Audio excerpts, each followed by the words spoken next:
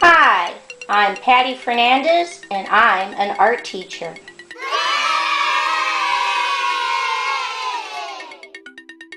Visit my website at pattyfernandezartist.com. Okay, let's draw.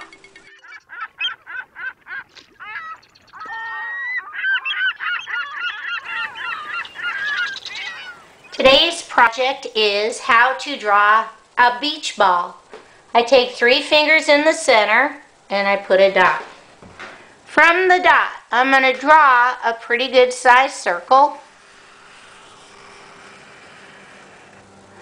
I go back to the dot and now I'm going to draw a curved line down,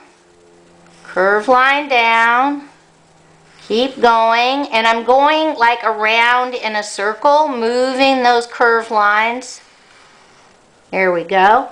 Now I put 1, 2 little curved lines, 1, 2 little curved lines, and that's as if the ball was in action. Okay, let's see what it looks like colored in.